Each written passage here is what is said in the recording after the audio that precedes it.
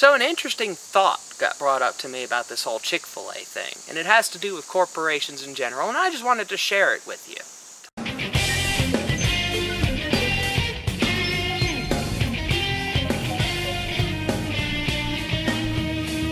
And that very simple point that was brought up to me by one of my viewers here is that corporations are people. I mean, besides the legal interpretation that came about more recently, corporations are founded by people, run by people, built by people, and people own them.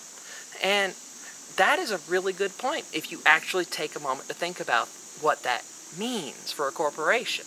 Because you can buy shares in a corporation, right? That's part of the definition. You can own stock in it. You can be a stockholder, someone who owns a small fragment of a company. Now, taking that a step further, if you become one of the big shareholders, you have power in the company. You can actually control things and influence it. And let's say all the shareholders, all the big ones, feel the same way you do. The company moves in that direction then, whatever that direction may be based on the shareholders' will. And for this specific example of Chick-fil-A, what this comes down to is if you want to change it, I originally said boycotting, and that's what I would do. It's a method I can do. However, if someone has a lot more money and wants to really affect change, they could buy themselves in as a shareholder, a big one potentially, or get a whole large group of people. This is a thing people do, is a whole large group of people pulls their money together to become basically a sort of sub-committee for this company, where this group owns a good chunk of their stock, and they can't be ignored then, because there's these people with 30-something% of the stock at least, and they start doing things and inputting ideas. This has to be acted on. They're shareholders.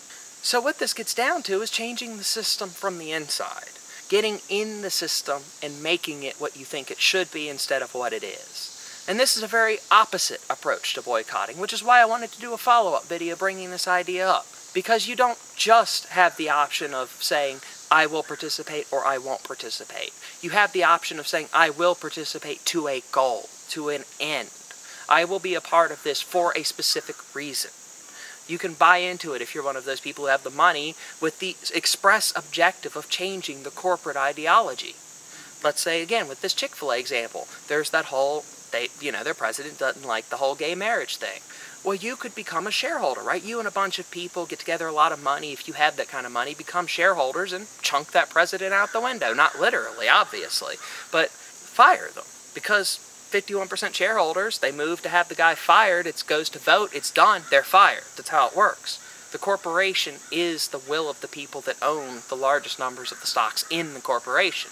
Whatever those people's will is, if their will is to be sociopathic, profit-gaining monsters as a group, that's what the corporation will do.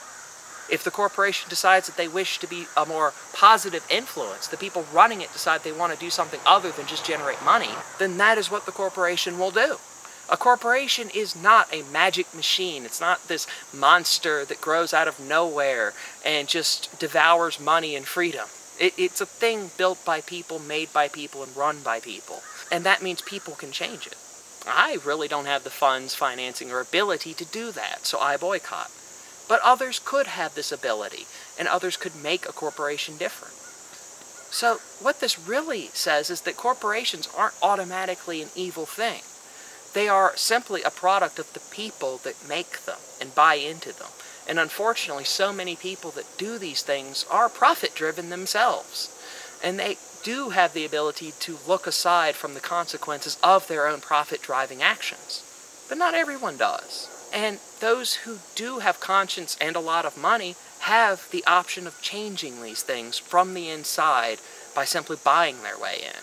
And I'm not going to say which method is better, because I don't know. Perhaps, a major boycott can make a company fall or change.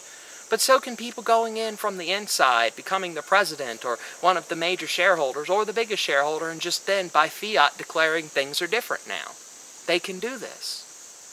And this is another method which should be at least thought about. Perhaps most of my viewers here can't do that, and that's fine.